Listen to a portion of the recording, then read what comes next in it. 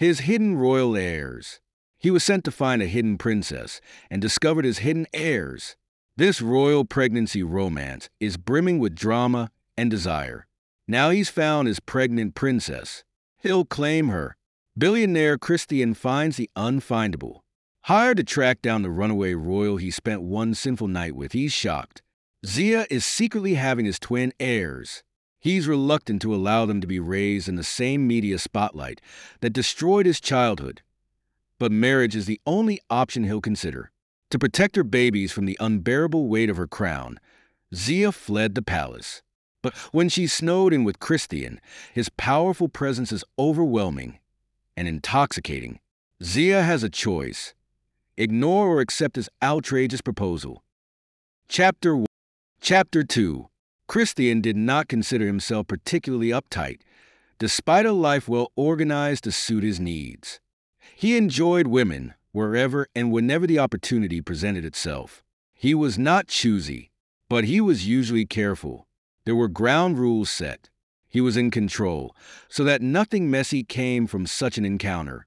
He ordered his life just how he liked it, whether that be business or pleasure. This had always been easy. This woman had blasted rules and control all to hell. He had driven too fast, breaking too many laws, with one hand curled in her hair, while her mouth had been pressed in impressively imaginative ways against his neck. He could not remember a more desperate stumble into any of the many apartments and homes he owned, no needy rush to a hotel room in his many travels. He could not recall a time when the only possible thought in his head was to explore every last inch of her naked body, over and over again. Not since he'd been a teen eager for that first taste of something he only barely understood had he ever felt so out of control. Control, that tenet to his life, but she seemed too pretty a flame to try to tame. She was brave and impetuous, but with something more careful underneath, something that spoke to him, as if it needed tending. He had no desire to structure her in some way to suit his needs.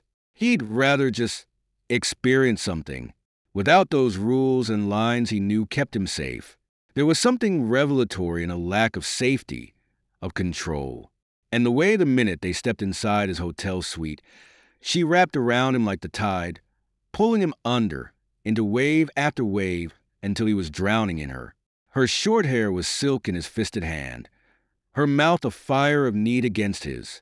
He pressed her against the door he'd just closed, unwinding her arms from his neck so he could pull the dress up and off of her.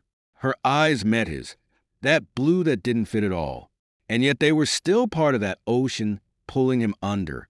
That and the slender, athletic body underneath, not his usual type, and yet his mouth watered. Her underthings were silk, terribly expensive, and any alarm bells that rang in the back of his head that she might be more than he bargained for, that she might know who he was despite the fact that they hadn't exchanged names, were completely muffled by the sound she made when he pressed his hand between her legs. He took his time exploring the contours of her body while she shivered and begged. He slid the straps of her bra down, following the slope of her shoulder with his mouth. She unbuttoned his shirt, pushed it off him. It was like a battle, fencing maybe, move and counter-move, his mouth on her breast, her hands on his zipper. She tasted like some brand new delicacy, felt like some hidden garden that grew things he'd never seen before. He didn't recognize himself or the strange sensations ricocheting inside him as he devoured her mouth with tongue and teeth. Her hand, fisted over him, gave one slow stroke. "Now!" she panted, meeting his gaze. It was an order, and yet, "Please," she added breathlessly.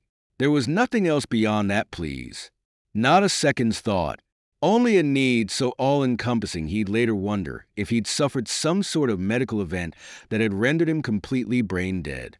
He lifted her and with quick strides had her laid out on the large, luxurious bed. He rid himself of the rest of his clothes in seconds flat, moved over her, slid home with a pounding desire that blotted everything else out except the slow, slick slide of perfection. She exploded around him in a rush, so hot and fast it nearly took him out. The word kismet seemed to dance around them, like by uttering such a silly pickup line at that bar he had spoken it into existence. Fate, destiny, her. He didn't even know her name, but that seemed such a shallow thing in the moment. In the panting of her breath, the soft velvet of her skin, the molten give of her, he rolled her on top of him, and she balanced herself with 2 hands on his chest. She grinned down at him, into something wild, frenzied. There was only the sounds of their breathing, interrupted moans and sighs, their bodies moving together in perfect rhythm. She cried out, shuddered over and over again, and still he held on to that tiniest thread of control. He rolled her under him, slowed it down to take every ounce of pleasure out of every second. Her moan was a shot of adrenaline. That lost look on her face would stay etched into his memory, possibly forever. When he followed her over that last edge, he couldn't help but feel like they'd both been found. Zia had to leave.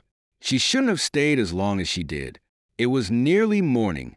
Not only did she have a plane to catch, but this man could never know who she really was. The more time she gave him, the more ammunition she gave him to figure out her secret.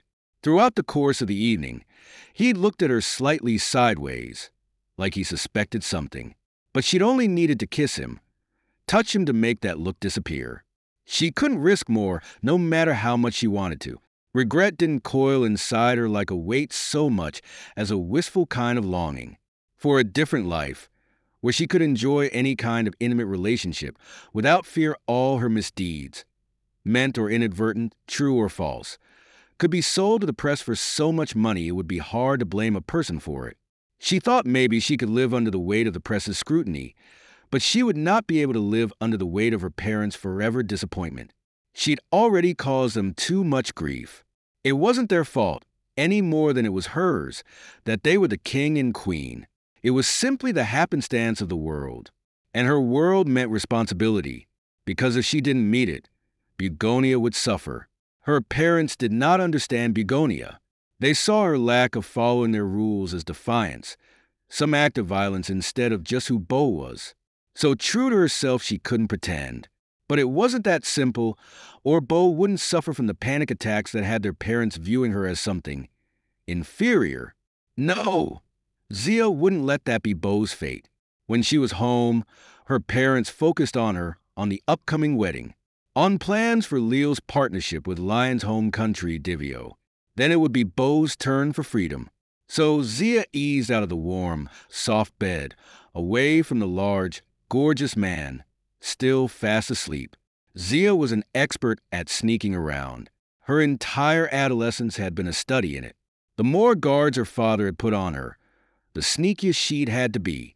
The king would be at his wits' end today, worrying if she'd come back at all, making plans for her if she didn't.